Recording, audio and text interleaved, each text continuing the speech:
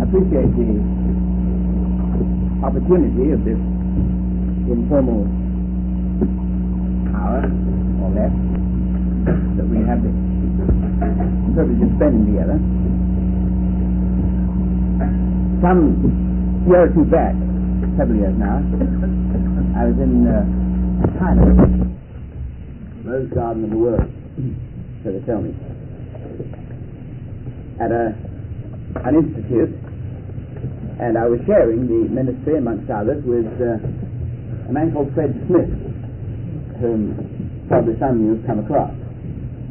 He's a businessman, heads up a big business analysis firm. They move into some of these great empires, and their commission is to evaluate their efficiency and discover whether things could be improved or why things have gone wrong.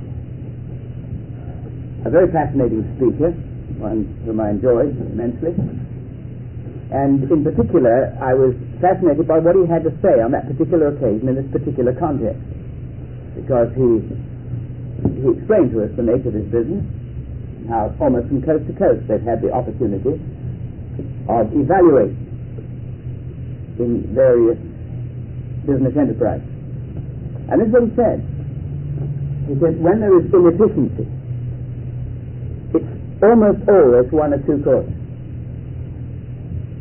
Either one, ignorance, or two, conceit. One or the other of those two reasons. Ignorance or conceit. He said in the first case, if it's ignorance, we can do something about it. We can teach. When he said the cause is the second, conceit, we write it off as a dead loss. There's nothing we can do.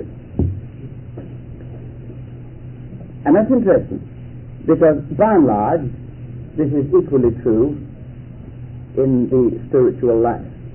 And there's an immense amount of inefficiency. As well, you and I are aware, within the context of evangelical Christendom, and if we're honest enough to recognize the fact in our own hearts and in our own lives. And by and large, the inefficiency derives also from one or other, or a combination of both these causes.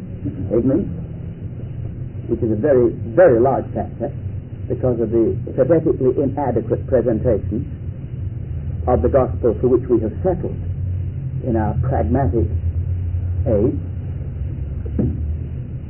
and very often conceit. Preconceived notions, prejudices, rigidified forms and patterns from which we're not prepared to diversify.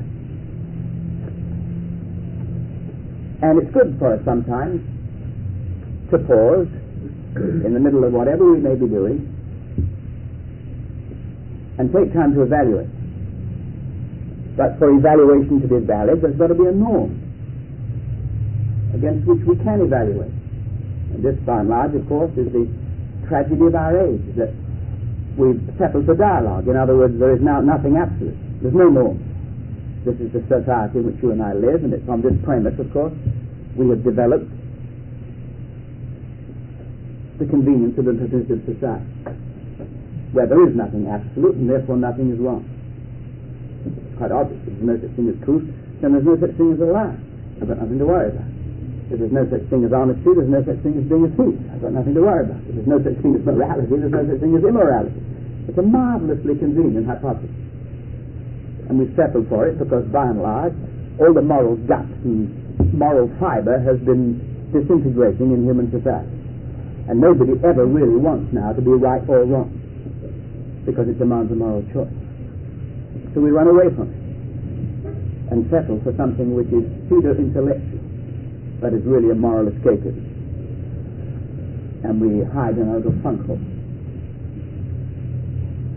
Well, where shall we find a norm? Where shall we find a yardstick whereby we may make a valid evaluation? Well, of course, there is only one ultimate the timeless and eternal absolute, God himself. If we depart from that, we've lost everything.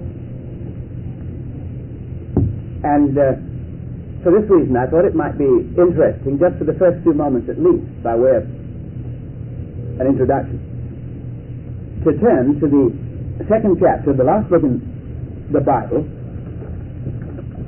the Revelation,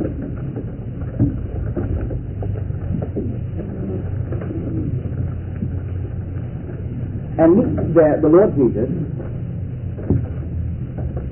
in company with the church in Ephesus.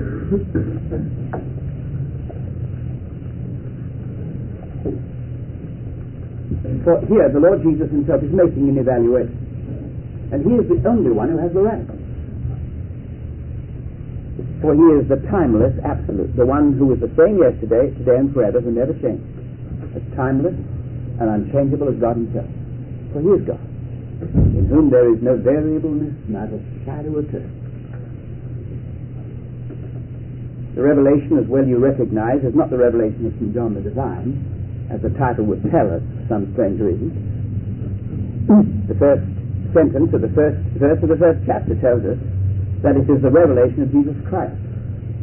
To St. John the Divine, of course, was given the privilege of recording for our instruction that revelation.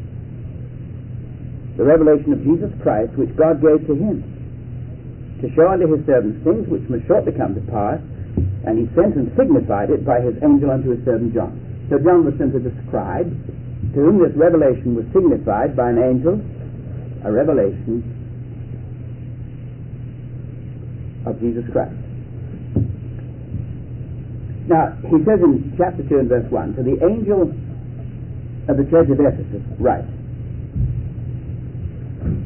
these things said he that holdeth the 7 stars in his right hand, who walketh in the midst of the 7 golden candlesticks, or lampstands. The 7 stars, explained in the 20th verse of the first chapter, are the angels or the ministers, representing the proclaimers, those who bear testimony of the 7 churches. The 7 golden lampstands, here it's described as candlesticks, which thou sawest of the 7 churches. Just a picture of the church of Jesus Christ, the body of Christ, that human vehicle through whom he makes himself articulate and visible in the world in which he's placed. The 7-fold golden lampstand. Beautiful picture, of course, both in the Old and the New Testament of the witnessing church, because we recognize that the golden lampstand itself has nothing to give. Absolutely nothing. It's only the oil flowing through it that provides that which sustains the light, which is, of course, immediately an elementary picture of the basic principle of the Christian life, that it takes God to be a man. And that's why it takes Christ to be a Christian, because Christ in the Christian puts God back into the man. Detach the man from God and you've got nothing. That's why when the Lord Jesus, out of deity, stepped into time to become man, he made himself exactly what a man is without God. How much is that? Nothing. Philippians 2:5. Let this mind be in you, which was also in Christ Jesus, who being in the form of God, didn't consider it robbery to claim total and eternal timeless equality with God, made himself of no reputation, emptied himself, made himself, New English Bible, nothing. All that a man is without God. And then for 33 years, of course, demonstrated that often. So the church is always described as the lampstand from which the oil must flow, representing the life of God in the soul of man, which is indispensable to the likeness of God in the character of man. What gives him the divine dynamic to fulfill the functions which God as creator created him as his creature. And the Lord Jesus, of course, now is the one who by his indwelling Holy Spirit walks, as it were, in the midst of the 7-fold golden lampstand. And then in the second verse he says something which is immediately frightening. Just 2 words. I know. I know. And that shatters all the premise of a philosophy that's based upon mere dialogue. Here's somebody who actually dares to stand up and say, I know. Well, that's shocking, isn't it? And that's just not allowed. This is proclamation. But this is God. Because God is absolute. That's why you and I are called upon as His emissaries, as His voice, to make proclamation, said the Lord Jesus. I know. I don't surmise. I don't pretend. I don't think. I don't hope. I don't just believe. I know. That's right. Because you and I, at this very moment, share the life of the Lord Jesus. If we don't, we're not Christians. If that isn't true, we've never experienced that spiritual new birth that has made us, again, by the exceeding great and precious promise of God, partakers of His divine nature. We're still as bankrupt as the day we were born, dead interested as anything. But as those who've claimed redemption through His blood, reconciliation to God, and that spiritual new birth, by the restoration of His Holy Spirit to our human spirits, we are at this moment in the presence of and sharers of the life of Jesus Christ. We are in the presence right now of the one who has the right to say and to know that it is true. I know. There's nothing that I don't.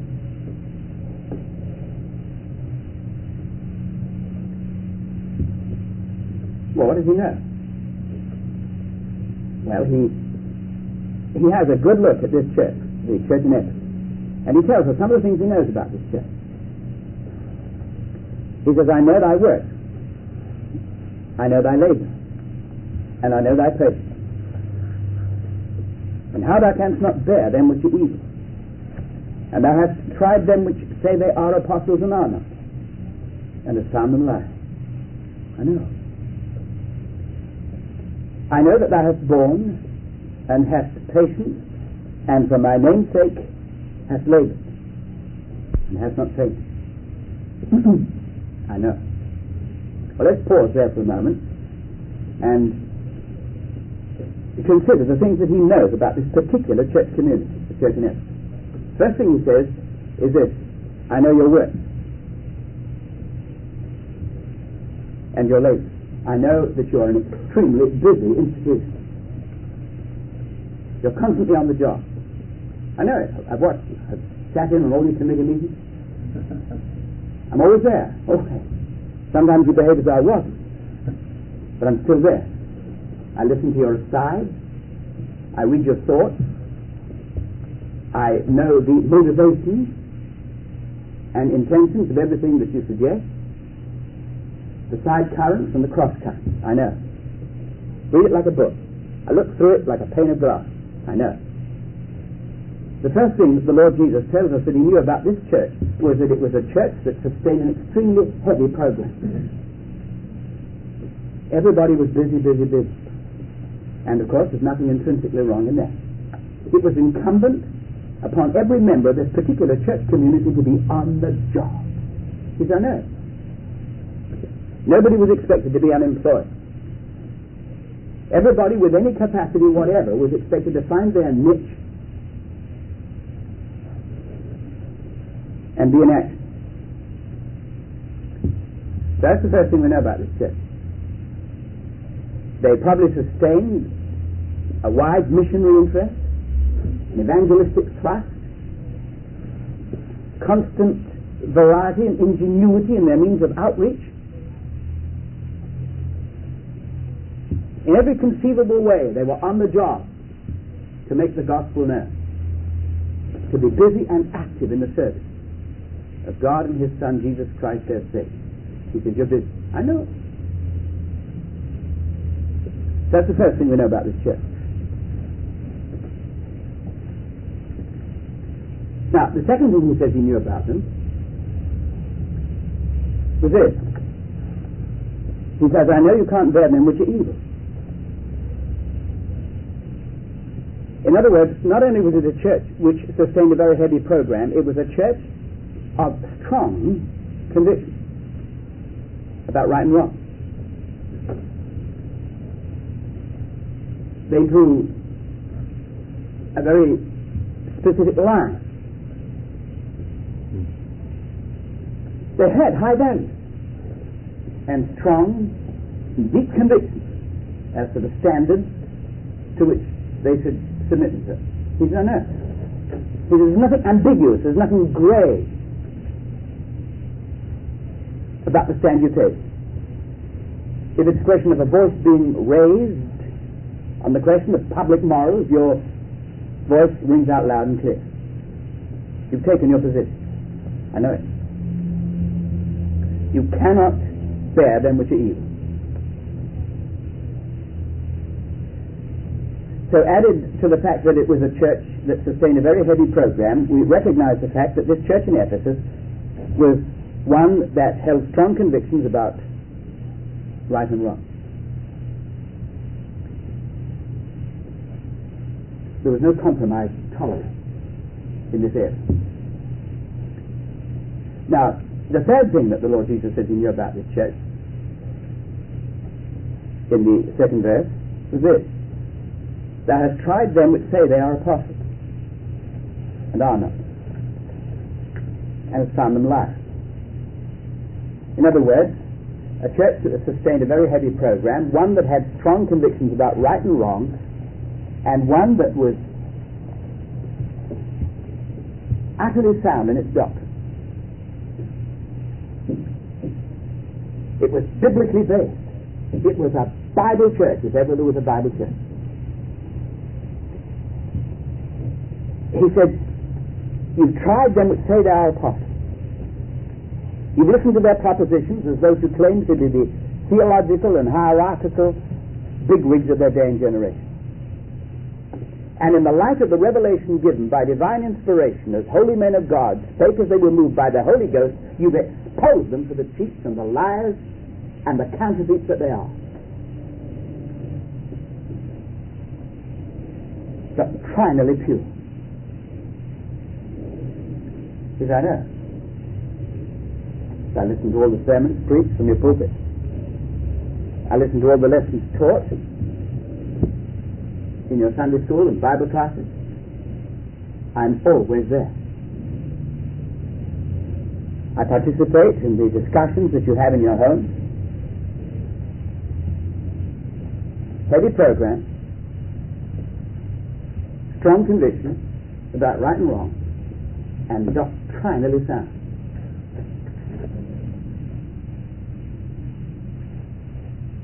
That sounds a pretty good church. He's making the evaluation. Supposing you were a stranger in town. You had a wife and family, and you're looking around for a church home. How about the church in Ephesus?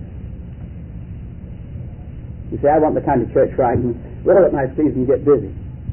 I don't want to sit in the, on the sidelines and just watch. I don't want to be a spectator. I've been to churches like that. The one-man band type. I want the sort of church where there's real cooperative effort. Everybody's expected to play their part and be harnessed, as it were, to the machine. Well, effort.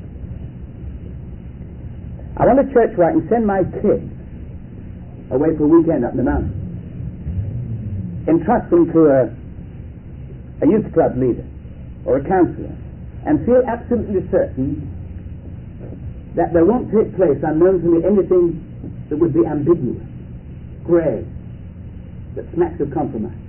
I want to feel that there's faith. Okay? Effort. I want the sort of church where, whether it's I who sit under the ministry, or my wife or my children, no matter who it is that gets up to speak, they will be exposed, always, without exception, to the pure, unadulterated Word of God. You've really got the church you want. At least, so it would seem. The amazing thing is this. It was a church that by the Lord Jesus Christ's own evaluation was on the very threshold of its being. Just about to be written off as a total loss.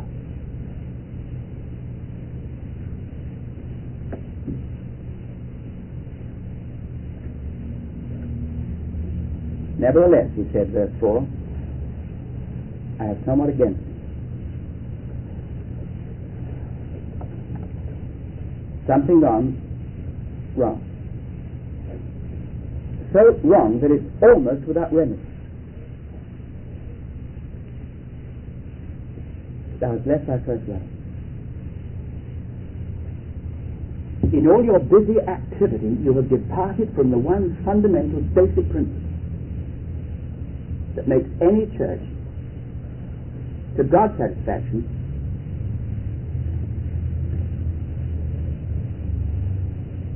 a working proposition. I like the rendering there of that verse in the Amplified New Testament. It says, you have forsaken program. Yes, you've got the program. You lost me.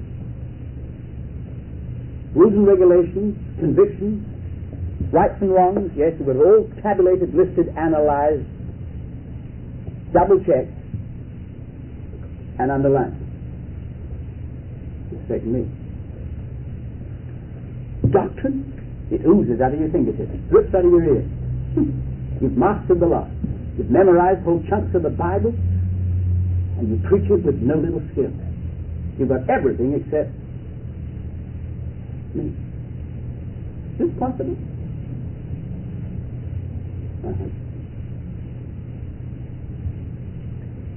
Easiest thing in the world within the evangelical context of Bible-believing believers to substitute the best and all that is legitimate and right and sacred for Christ himself.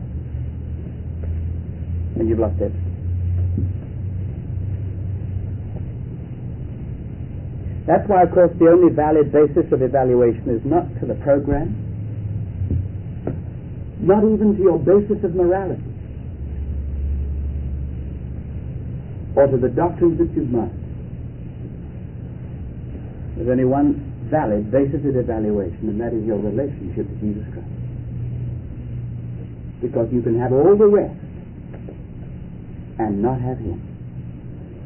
And all too often, you see, we have learned to equate a person's relationship to the machine, to the program. We've learned to equate that with a relationship to Christ.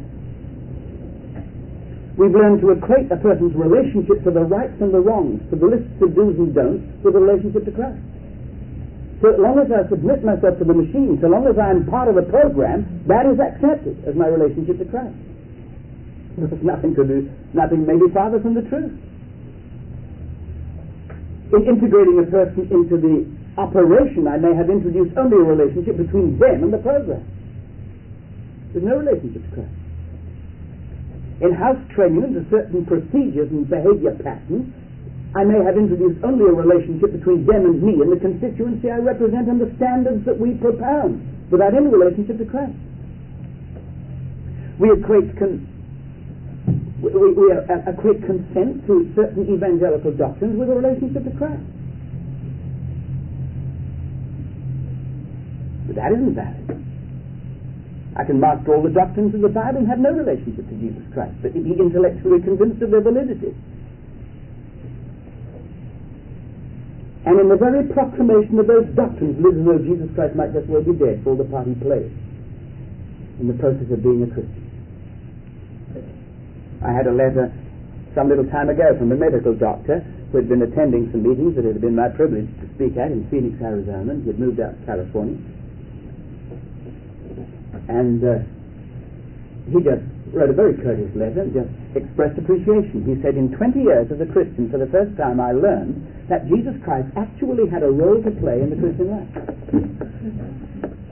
Now that used to shock me, it doesn't now, because it recurs with such constant regularity.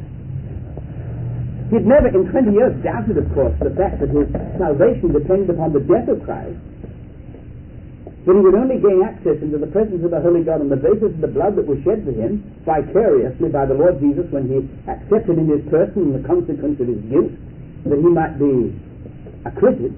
That he accepted. Jesus Christ, historical, 2,000 years ago, accomplished what would get me out of hell and into heaven. Of course. never once challenged the validity of his resurrection from the dead,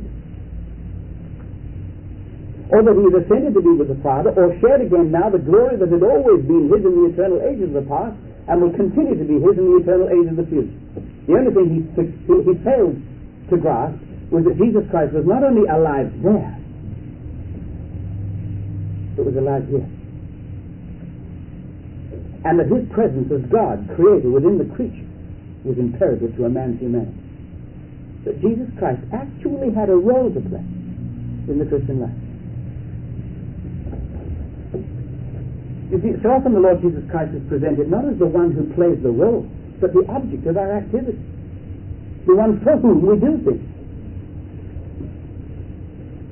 who's way out there, the man upstairs. All this is calculated to brainwash people into a completely false concept of the Christian life. Jesus Christ isn't the man upstairs. He isn't the way out there. If I'm a Christian at all, it's only because he, having died for me, rose again from the dead to come and give himself to me, so that 24 hours and every day my flesh and blood might clothe his divine activity exclusively. That Jesus Christ is the only one capable of living the Christian life. And without him there is no Christian life, only a cheap, shabby imitation of the real thing. No matter how sincerely motivated, no matter how noble my aspirations may be, if I haven't yet learned that Jesus Christ actually has a role to play in the Christian life, other than being the object of my endeavor, the hero whom I worship, the one for whom I dedicate myself, and to whom I give my talent, that leaves him passive and inactive. He might just as well be a Buddha in his pagoda.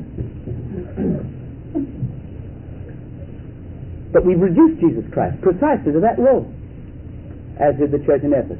He says, you've got everything. Program? Boy, he says, talk about a program. You can see your charts and your missionary graphs and your pledge program. Everything. You've got the lot. Everything except me.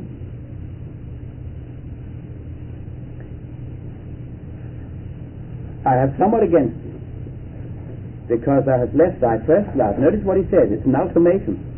Verse 5. Remember therefore from whence thou art fallen. From whence thou art fallen. He's talking to a fallen church. Repent, he says. Get back to where you belong. First principle. Do the first work, or else, ultimatum. I will come unto thee quickly, suddenly, calamitously, and remove thy candlestick out of its place. You've become intoxicated with your own endeavor, bewitched by your own smartness, overwhelmed by your own success.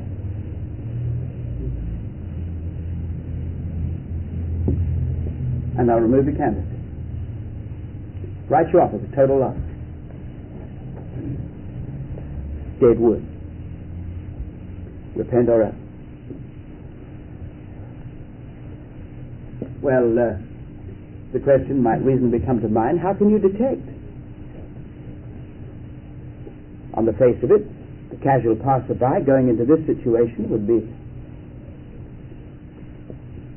well, overwhelmed. Their breath was taken away. My, what a church. How can we detect what's wrong? But rather fascinating in this particular situation, because we can compare a simple evaluation that was made of another church, and we find something quite helpful. And keeping the place there in Revelation 2, if you care to turn to Paul's epistles, the first of his epistles to the Thessalonians, and keep the two places open, because we'll need to compare what he has to say. Then, of this particular church, with what the Lord Jesus had to say here in the church of Ephesus. It's quite obvious that this church which Paul here in the first of his epistles to the Thessalonians was one that brought him unusual joy and satisfaction in his ministry. He says in the end of chapter 2 and verse 19, 1 Thessalonians 2:19, what is our hope or joy or crown of rejoicing? Are not even ye in the presence of our Lord Jesus Christ at his coming? You are our glory, he says. You are our joy. His heart warmed quite obviously when he thought of these people. They weren't perfect. He wouldn't for one moment have suggested that.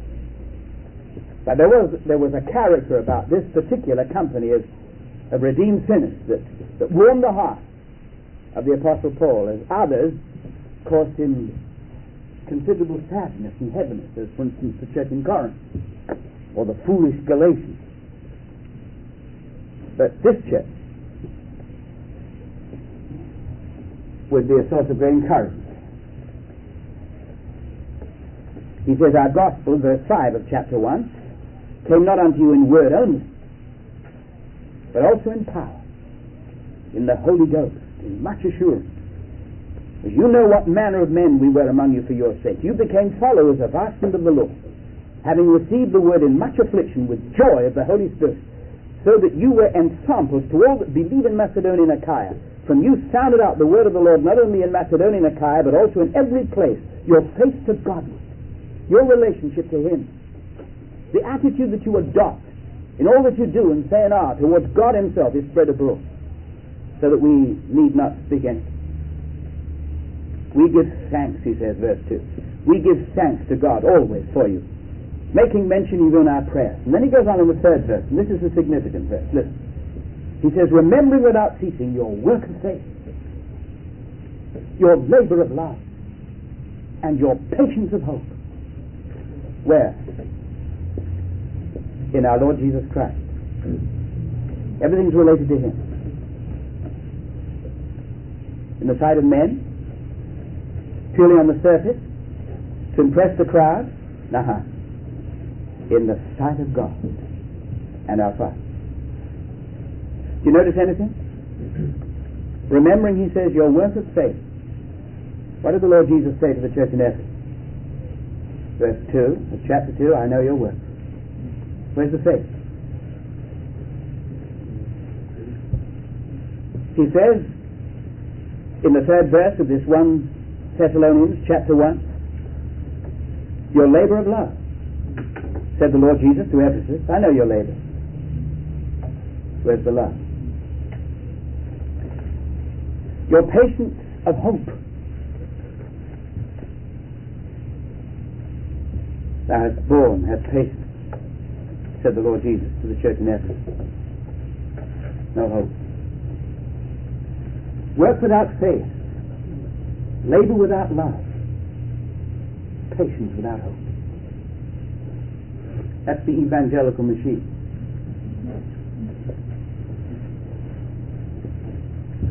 These three, said the Lord Jesus, 1 Corinthians 13.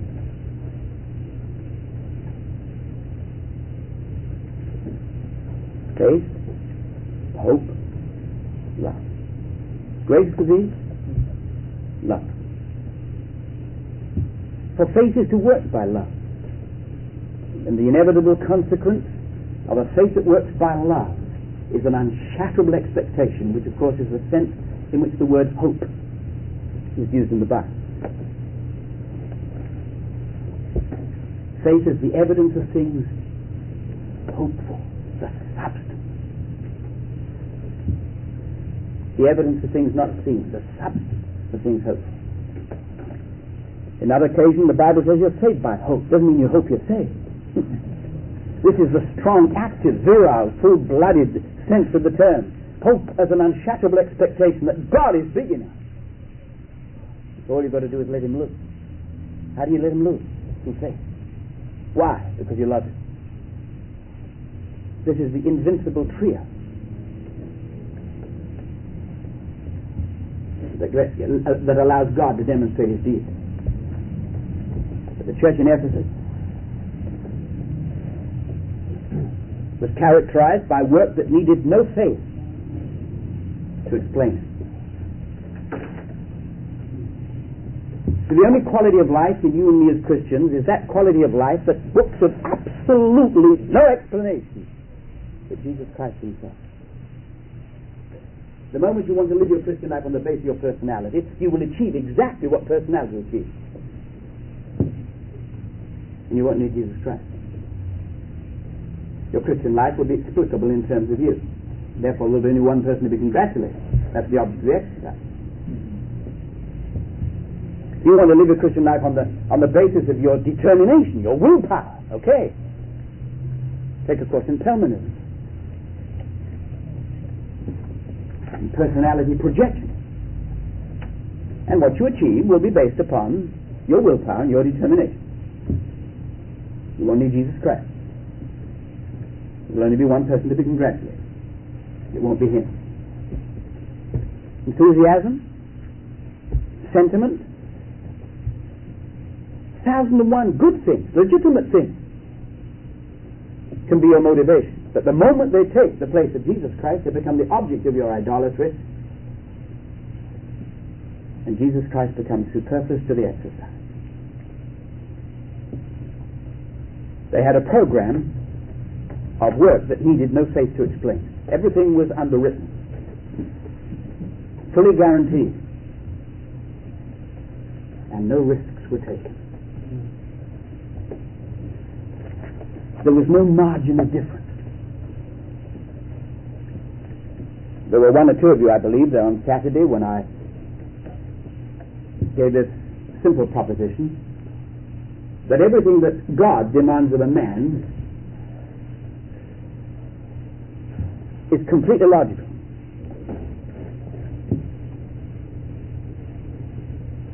But so far as man is concerned, totally unreasonable. For instance, God says, I am holy. Be ye holy even as I am holy. This is God in all his utter holiness telling a man to be as holy as God. From God's point of view, utterly logical. From man's point of view, hopelessly unreasonable. How can I as a man be holy like God? Well, the answer, if you remember in that proposition, was this. Because there is in the divine logic a hidden factor that is absent in human reason, that makes divinely possible what is otherwise humanly unreasonable. And that hidden factor is God himself, who works in you both to will and to do as he shall please. Faithful is he that calleth you, who will also do it. So there is absolutely nothing to which God calls you that he himself is not prepared to do. So that makes divinely logical and possible everything which otherwise is humanly unreasonable. But take the hidden factor out, what have you got left? A proposition that is humanly unreasonable. That's why you've got to settle for something less, that is humanly explicable. And that's what the Church of Ephesus settled for. Work that needed no faith to explain. Faith that isn't believing facts or giving academic consent or a mental nod to certain theological propositions. Faith, as you will remember, simply lets God be God in action. Faith invokes the activity of a second party. Faith brings somebody or something into action on your behalf. And if your faith doesn't do that, if your faith that you call faith doesn't bring God into action, it isn't faith. Faith must bring somebody or something into action on your behalf. Otherwise it's just a belief.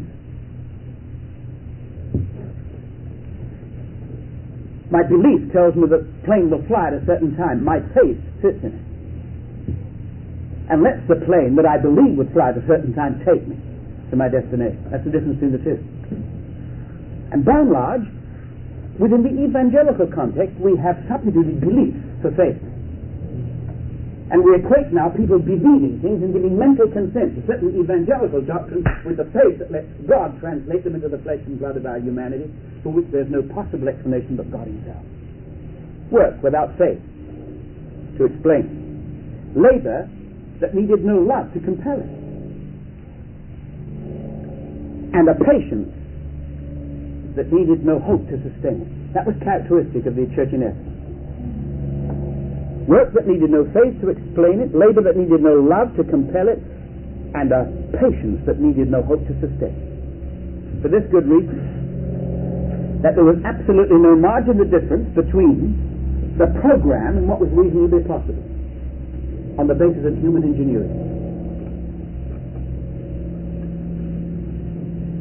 And there was absolutely no margin between the service rendered and the adequacy of the reward given. And not just think in terms of dollars and cents. I'm not just thinking in terms of that kind of reward. There are many other rewards which people will render service and without which they won't. Quite apart from dollars, glamour, recognition, applause, limelight, success, position, office, power, promotion, excitement, the ultimate trip, going high on Jesus. Those are the rewards that people are looking for by and large today. For labor that in God's estimate can only be compelled by love, without reward.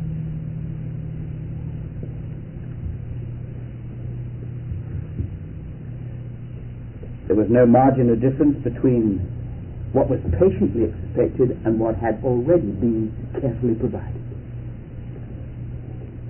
So nobody planned, did, or expected anything which wasn't reasonably possible, adequately rewarded, or already provided. That was the church in Ephesus. It was a perfect machine that worked magnificently without Jesus Christ. Program was professional, absolutely top. The motive was materialistic, even though they had become so acclimatized to it they weren't even able to recognize the symptoms.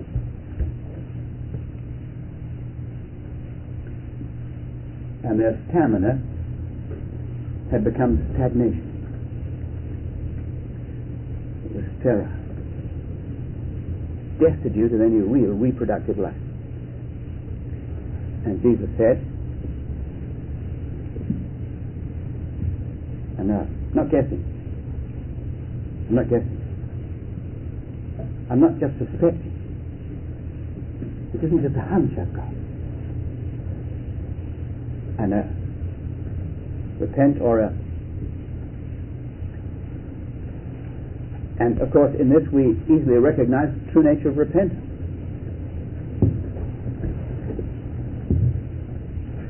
An attitude that makes God imperative to the exercise. Dependent. What happened when man fell into sin is that he believed the devil's lie, that a man could be actually a functional man without God, that Jesus Christ doesn't actually have a role to play in the Christian life. Even if you want to be a Christian. This is the carnal mind that is perpetuated within the regenerate. Because what's the difference between Christians, a Christian who believes that he can successfully live the Christian life without Christ, and Adam who believed the devil's lie that he could be a successful man without God? What's the difference? What's the difference between a Christian trying to live a Christian life without total, step by step, moment by moment, breath by breath, dependence upon Christ as the sole and exclusive origin of the act, and a man believing the devil's lie that a man can be a man without God? Absolutely none whatever. And there's nothing that tickles the devil more than Christians in the very propagation of their faith who are perpetuating the Adam creed of self-sufficiency and trying to live a Christian life without Christ as Adam tried to be a man without God. Nothing is more subtle than that.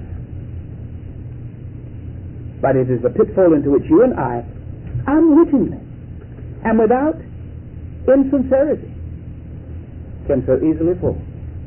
The moment we're prepared to substitute anything or anybody for Jesus Christ himself. When Adam fell into sin, he traded dependence for independence.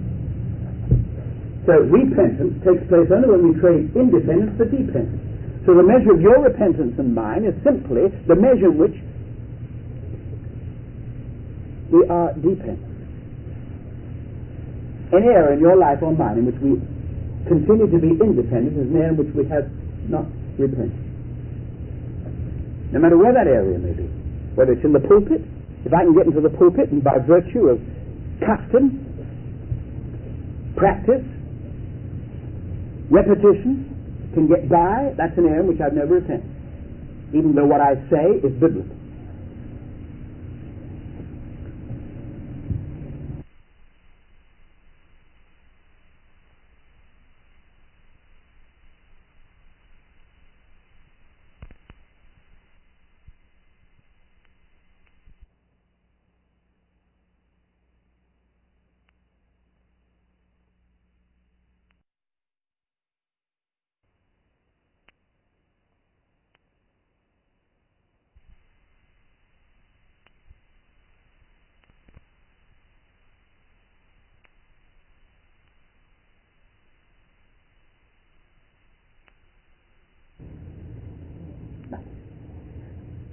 And that was the great moment of truth for Hudson Taylor, when he realized that for all these years in China he'd been rushing around as a busy branch trying to bear fruit for the vine. And suddenly he saw it. You see, for all too long he had thought, when Jesus said, I am the vine, you are the branch, he was distinguished between vine and branch, as though the branch were one thing and vine the other. And suddenly he saw it. If he is the vine, vine includes the branch.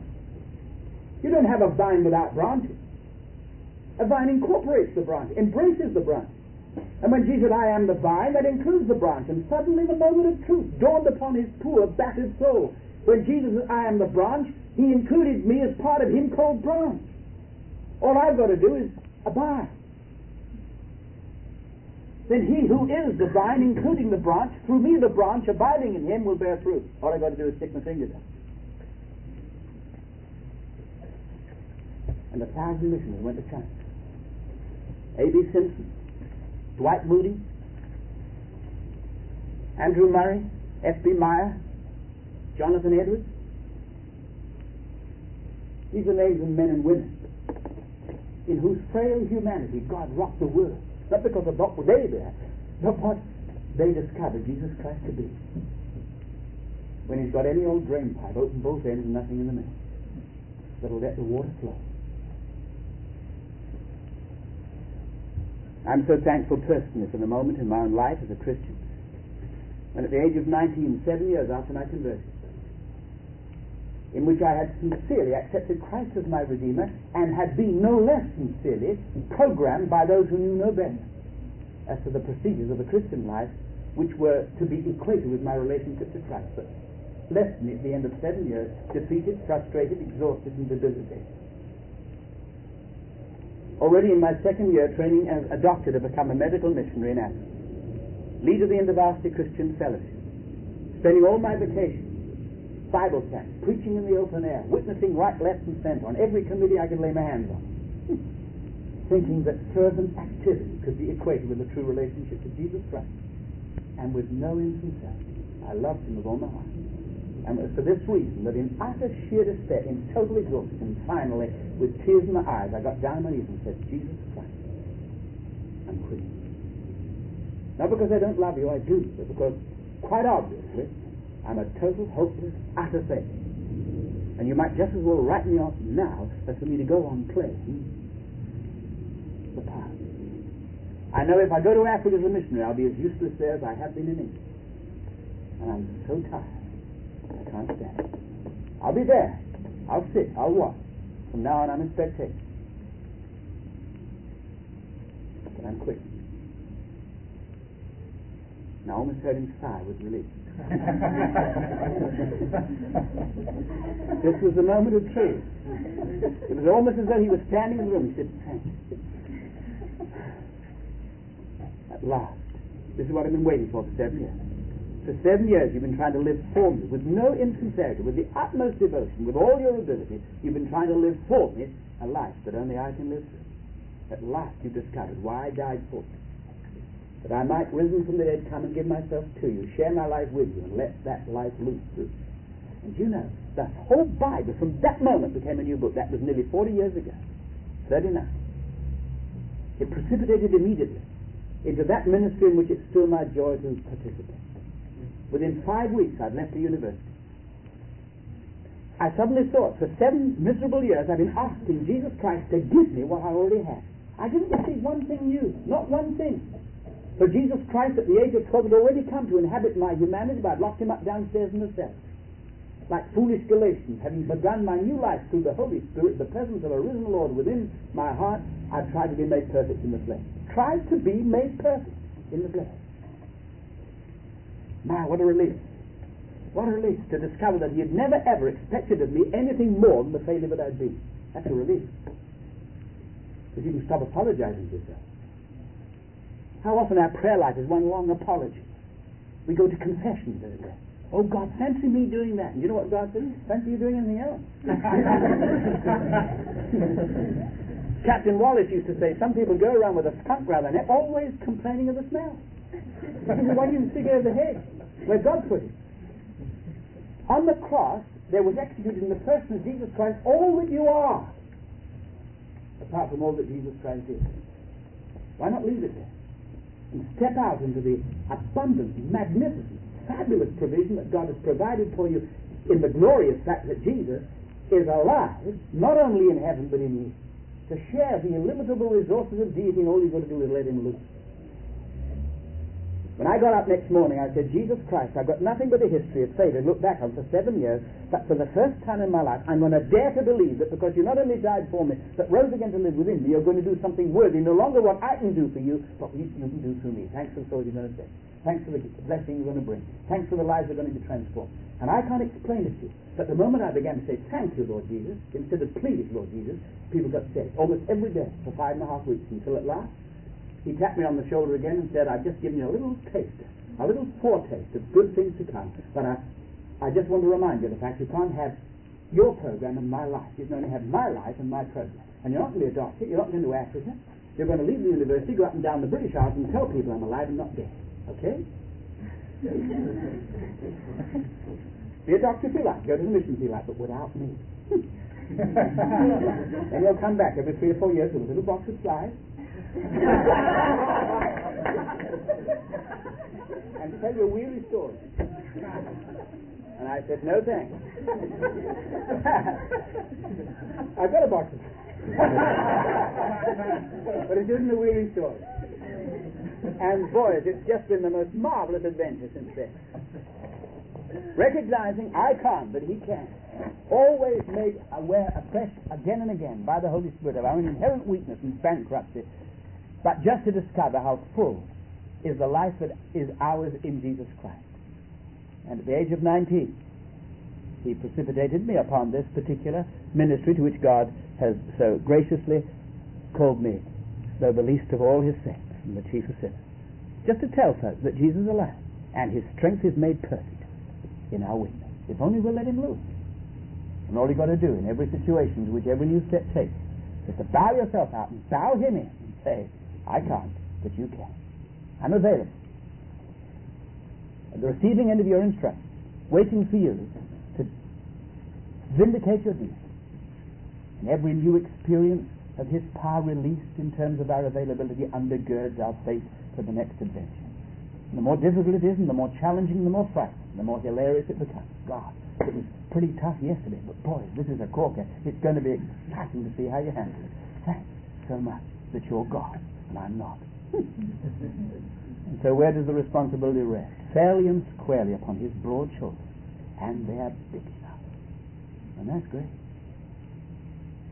Well, we'll have to stop. We're thankful, Lord Jesus, because of who you are. So much more wonderful even than what you did. But we're deeply thankful for that. Because it's only what you did that makes it possible for us now to enjoy what you are. Forgive us, we pray you, for the folly of enjoying what you did without daily enjoying what you are. We want you to find in our redeemed humanity an outlet for your deity. Those through whom you can demonstrate the fact that you're alive. We want the quality of life, dear Lord, that can be explained only in terms of Jesus Christ. We thank you for this glorious prospect. Thanks for those who are now bowed in your presence and the desire that you've already awakened long since in their hearts to be expendable. Thank you for those who are going to come alive as your life through them is released to us, to the uttermost ends of the earth. It's so wonderfully, indescribably exciting. We don't deserve it. And we don't ask for anything that might be described as sensational or spectacular. But we cannot and will not, Lord Jesus, settle for anything less than the miraculous, to which only God Himself can be the explanation. And for your dear name's sake, amen.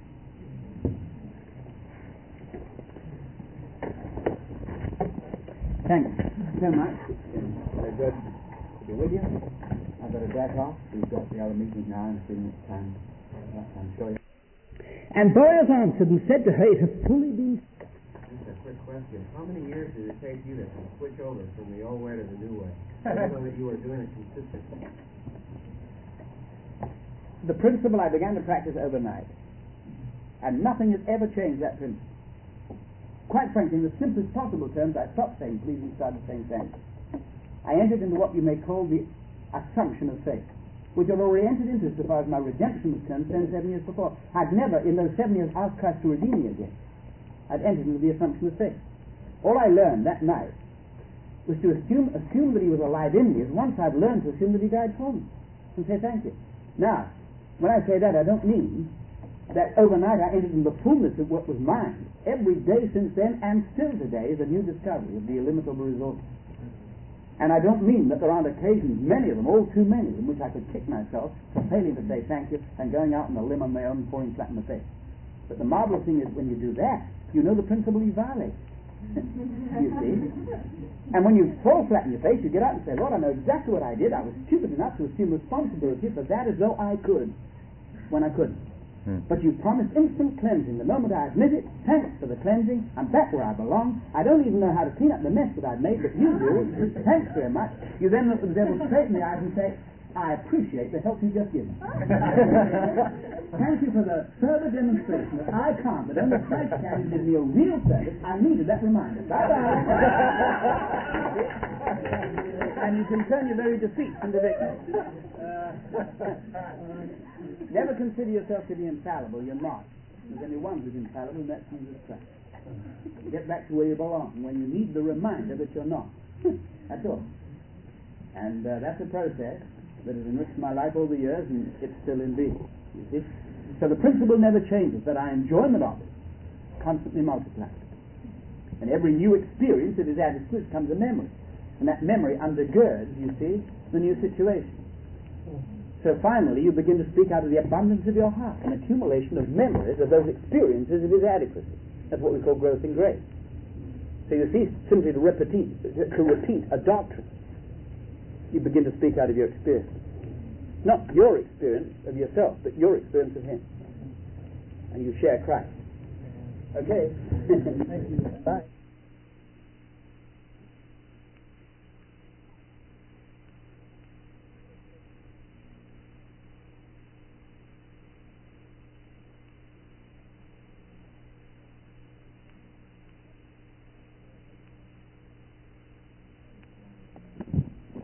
The following is where Ian Thomas is at Los Altos Baptist Church speaking in Ruth, the 2nd chapter.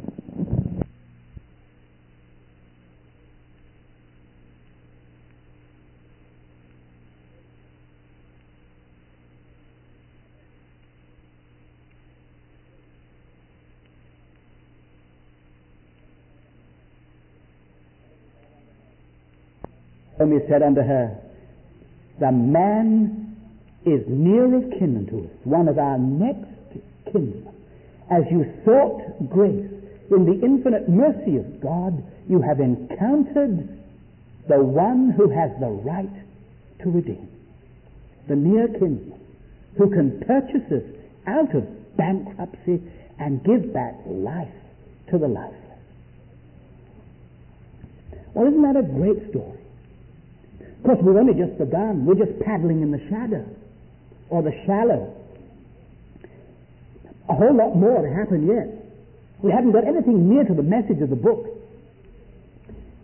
But at least we're doing a little homework and laying the foundation of those further discoveries that we're going to make as we continue tomorrow night and discover the lavish provision that God makes for those who, seeking grace, find the greater Boaz, the mighty man of wealth, in whose presence for time and eternity you can cry, redeemed. For God has not appointed us to wrath, but to obtain salvation through our Lord Jesus Christ, who died for us, that whether we wake or sleep, still physically alive on earth or already dead, absent from the body in heaven, whether now or then, in time or eternity, here or there, we should live together with Him, redeemed. One of the loveliest young fellows who came from Germany, 15, 16 years old, arrived in my home, I suppose about 15 years ago now. Holger Bleu, one of the finest youngsters I've ever met. Upright, frank, noble, open-hearted, brilliant in his work at school without being a bookworm. He was a fine sportsman, a personality that you couldn't help but be enamored with. His parents told me that when he set out on that journey to visit us for that summer vacation, just before he left the home, he turned to his mother and he said, "Mother, I'd just like to thank you for all that you've done for me. The way you cared for me, clothed me. When I was a little baby, you took such meticulous care. When I was sick, you nursed me. Thank you." Then he turned to his father. He said, "Father, I want to thank you too. You worked so hard. You took me to a good school. You've given me a lovely home. And now you've made it possible for me to go on this journey. I want to thank you." Wasn't that a lovely way to say goodbye? And then they watched him as he strode down the street on a beautiful sunny July morning for his first journey outside of his own country. He arrived on a Wednesday.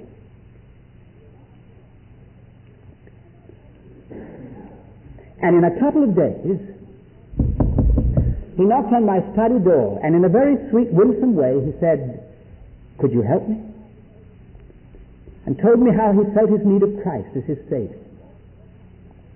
And I had the joy and privilege. And it was so easy because he was so willing just to introduce him to Christ. That night we had what we call on Fridays a say-so meeting, when anybody can stand up, and he was the first to his feet to tell the folks how that day he had received Christ into his life. He did it in English, perfect. He'd made friends with a fine young man who was an acting pastor of a Baptist church, which was so small they couldn't afford to sustain a pastor, so he worked part-time and pastored the church free and for nothing. Very fine young man. And he had promised his grandparents that he would visit them while staying with us some 40 miles away in a place called Blackpool. And on the Tuesday morning, he was driving out of the courtyard on his motorcycle when he saw Holger, and he said, "Would you like to come?" And Holger, in the spur of the moment, said, "Yes," jumped on the back, and off they went. And an hour later, both of them were dead. Hit a truck, they were both catapulted in the air and killed outright. And I had one of the most tragic duties to perform that I can remember. To tell his parents that their only child and their only son was dead. His father was a very honorable, fine, God-fearing, upright man. He flew into Manchester. I met him at the airport. We had a service of remembrance for them both. And when I went out to fetch the father from his room to bring him down to that service, I saw him standing, trembling, with a piece of paper in his hand. When I came to him, he said, "I found it in his wallet." It was the testimony that he had given on the Friday evening, first written in German and then translated into English. Written on that piece of paper were these words: "God gives to every person, at least once in life, the opportunity to find Him." Today I took that charge. I'd felt so unclean inside that I went to a friend and asked him if he could help me. And he led me to Christ. And now I know, and this is how he put it, I am a member of his congregation. And underneath, one word in big block capitals, redeemed. Redeemed. Yes, that's it. He sought grace and met the one who has the right to redeem, our greater Boaz. Mighty, mighty man of worth. In time or eternity, in the body or out of it, on earth or in heaven, to live together with him. Redeemed.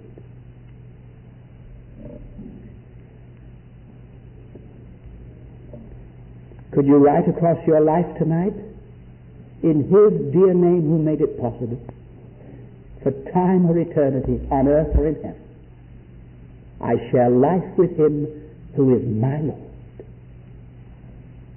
Redeemed. Let's bow our heads in prayer. It's all so marvelously simple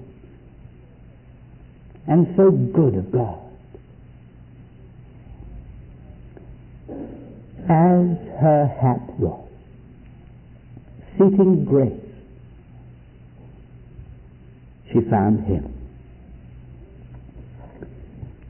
If you're a Christian, just say thank you again tonight for God's goodness.